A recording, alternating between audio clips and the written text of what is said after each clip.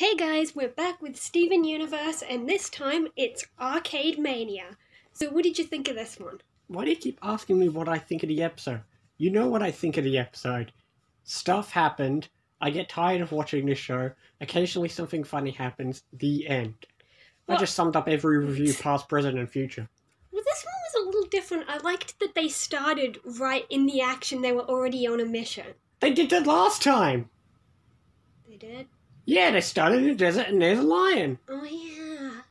So nice try. Well, this one told us more about Garnet because it finally showed us what she looks like without her glasses. That's a good point. I completely forgot she was wearing glasses.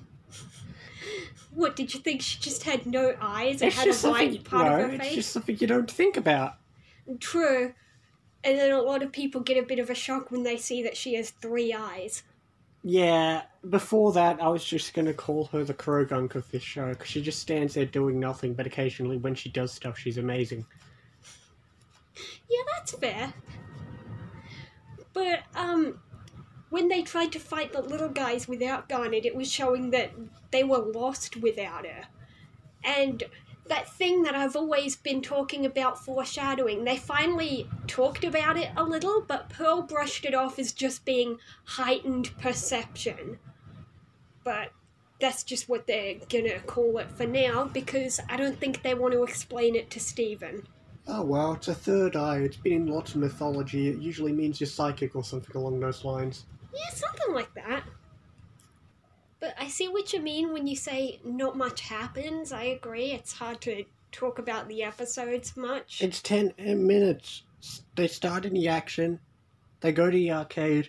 We get some jokes. Some crap happens. We get some more jokes. Some more crap happens. We learn she's got a third eye. And we're done. That's basically it, yeah.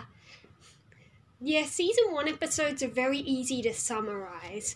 Yeah, we already went through this. Whereas there are later episodes when a lot happens. Like I said, I'm getting tired of reviewing Steven Universe. It's not suited for reviews when every episode is the same. True, I've seen some people review an entire season at once. Well, that would make sense. There would be nothing to talk about in season 1. True. Season 1 doesn't have much until near the end. Good, maybe next time we can review something different. I'll think about it. Good. At least that'll keep it different. But the next episode of Steven Universe is one I am excited for, which is Giant Woman. You said that about this episode. Yeah, but the next one's even better. Oh, for goodness sake. But for now, we still have to rate this one. We do? Yes. Fine, what's your rating? 6.5? I guess that's generous. I'm going to give it a 5.5. There were some moments that had me interested. Not interested, but there were some good jokes here and there. But last episode probably had the better humor.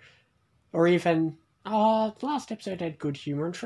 The episode of Blurred Together, I've completely forgotten most of the episodes already. I can't even compare it to previous episodes to remember what I loved and didn't love. Yeah, most of the best humour comes from Amethyst.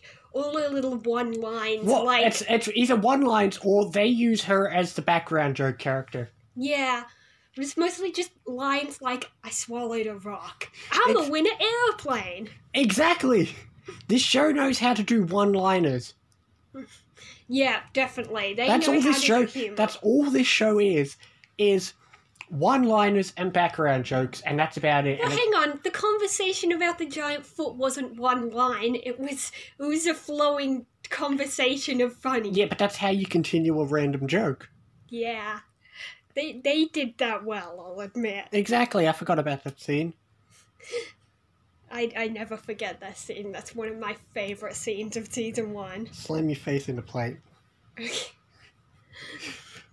But, see, that's the point. All we can think about is random jokes. That's the problem with this show. It's not a show. It's a collection of memes that's all you care about. No wonder people care about this show. Well, for now. Well, for now, I'm bored of reviewing Steven.